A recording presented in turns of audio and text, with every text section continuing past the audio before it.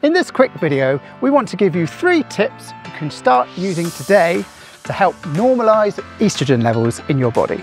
Ready to fight estrogen and take it down? Let's go!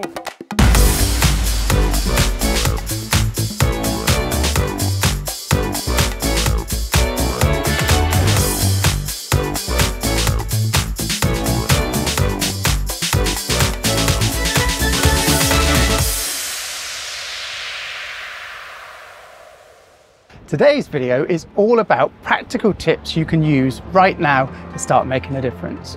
We've got 3 easy tips for you we don't want you to miss, so keep watching. Estrogen is necessary in the body, especially in women, but also in men. There are, however, a host of problems associated with too much estrogen, ranging from weight gain in the short term to cancer in the long term. The tips we're giving you today are so easy you'll barely even realise you're using them because they take no effort whatsoever. It's important to say, don't expect sudden weight loss just because you manage to reduce estrogen. But if you are trying to lose weight or build muscle or just have an overall healthier lifestyle, these tips will support you greatly. Also, we know some people take blood tests to determine their levels of estrogen, and we know our tips will have a great effect. If you're one of those people that test it frequently, we'd really appreciate it if you drop us a comment below with your results. And also for anyone else out there who's struggling with their estrogen, they would appreciate it too. Okay, our 3 tips are: 1. Sleep away from your phone at night. 2. Be mindful of how you heat your food. And 3. Eat more broccoli. Let's expand on the science behind each of these. The phone hack comes down to production of melatonin. You see, your body is amazing at self-regulating with multiple mechanisms in place.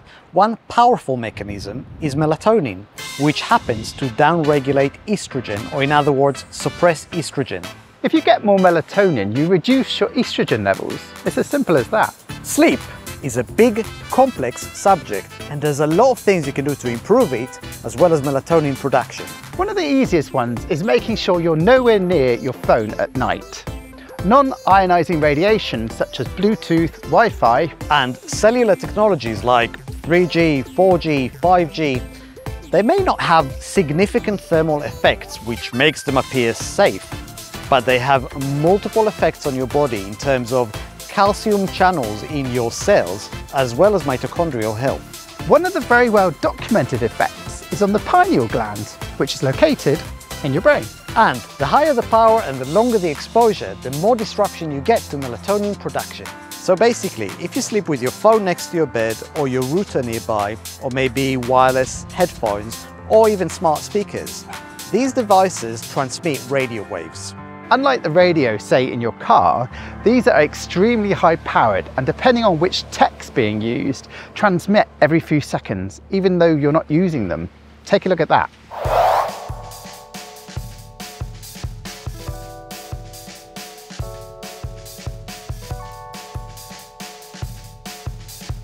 What you want to do is switch your phone to airplane mode, but also make sure your bed is at least 3 meters away from any transmitting device, because the closer you are to them, the greater the power and the exposure.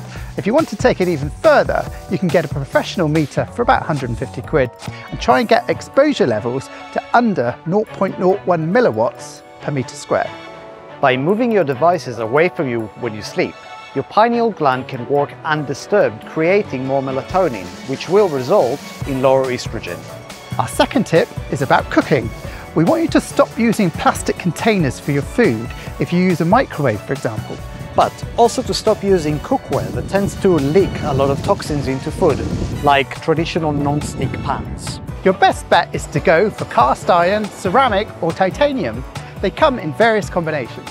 Not all of them are perfect, but they are a million times better, and they leak less toxins into your food than traditional non-stick pans. Why does this matter? Well, getting clean food and water is not only healthy, it also has a direct impact on your estrogen levels. When your body encounters toxins, many of them are called endocrine disruptors. It traps them in fatty tissues. This also promotes the formation of estrogen, which is involved in fat gain. The more toxins you get, the more your body has reason to store fat by moving those toxins away from your bloodstream to protect you. And ironically, the more fat cells you have, the more estrogen your body will produce. Our last tip is to eat more broccoli. There are a few leafy greens that fit this category well as a supplement called DIM, and you can even find this compound in a highly bioavailable form in broccoli. This substance, DIM, helps in suppressing aromatase, an enzyme that would otherwise take all that precious free testosterone and convert it into nasty estrogen. We talk a lot about testosterone and how it helps upregulate beta receptors on fat cells, which helps you in fat loss. As well as suppressing fat gain by suppressing lipoprotein lipase and fat cells differentiation. Or basically, how testosterone helps prevent fat gain and helps fat loss become that little bit easier. Regardless of how many of our videos you watched and how many steps you've taken to improve your testosterone, you want to keep as much as you can. You don't want to turn this helpful hormone into unhelpful estrogen. Including broccoli in your diet a few times a week can be extremely powerful in helping you to prevent this from happening. So there you go.